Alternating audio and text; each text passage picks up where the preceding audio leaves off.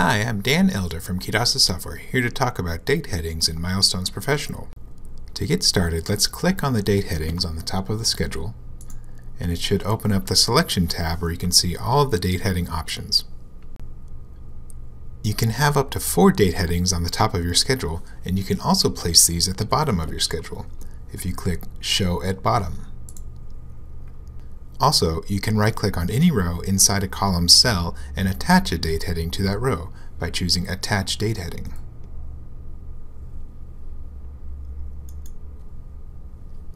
You can either use your current date headings, which would add all of the date headings that are on the top of your schedule, or you can pick a date heading. So I could add a yearly date heading to this row, press OK, and then that date heading gets added. As for the types of date headings, we've got all sorts of yearly, fiscal yearly, quarterly, monthly, weekly, daily, hourly, and even minutely date headings to choose from. You can even add a custom date heading if you'd like to. Near the bottom of the drop-down, you'll see custom heading types 1 through 4. I'm going to choose custom heading type 1, and then I'm going to choose Edit Custom Headings. And you can see we've got the type 1 through type 4 tabs here. I'm just going to stay on this type 1 tab. And I'll just say phase 1 is going to end on the end of January 2020. And I'll press OK. And then you can see it added that custom date heading right there based on the date that I chose. You can also do a background color. So if I add phase 2, I'm going to end that the end of November. You can also choose a background color. So I'm going to make these some nice greens and press OK. And you can see you've got phase 1 and then phase 2. And that's with setting this to a custom heading type and then going to Edit Custom Headings. Another thing you can do with date headings is expand a certain time frame on your schedule so that it is larger than other time frames. So for instance, in this schedule, if I want to expand the current year to be larger than the past years or the future years, I can do that with logarithmic date headings. In the View tab, under Chart Type, I can go to Gantt Logarithmic Setup.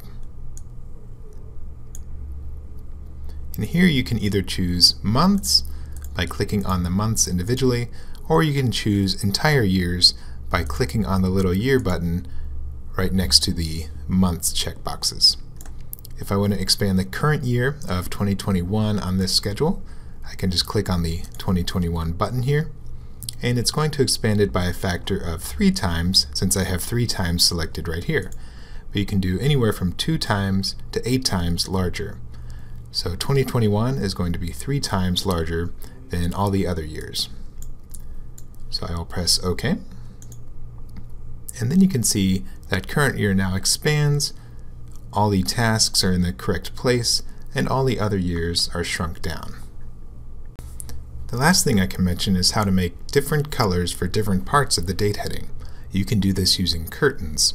If you go to the Format tab on this schedule, you'll see if I click on the Curtains button, which is Shade by Date Range,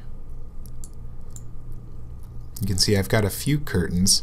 So I've got the past years right here, and then the future years right here, and they're going to be that color. And currently I'm showing the curtains in the schedule area and the date heading. So these curtains are showing all the way down in both sections. And then for this curtain, I actually have an option. If I edit that curtain, there's a checkbox down here, only show this curtain in date headings.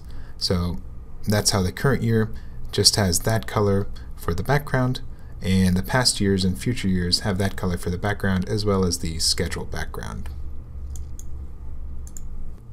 And that's pretty much all I know about date headings. If you have any questions, you can email us at support@kidasa.com, and be sure to visit our website at kidasa.com. And I hope you have a nice day.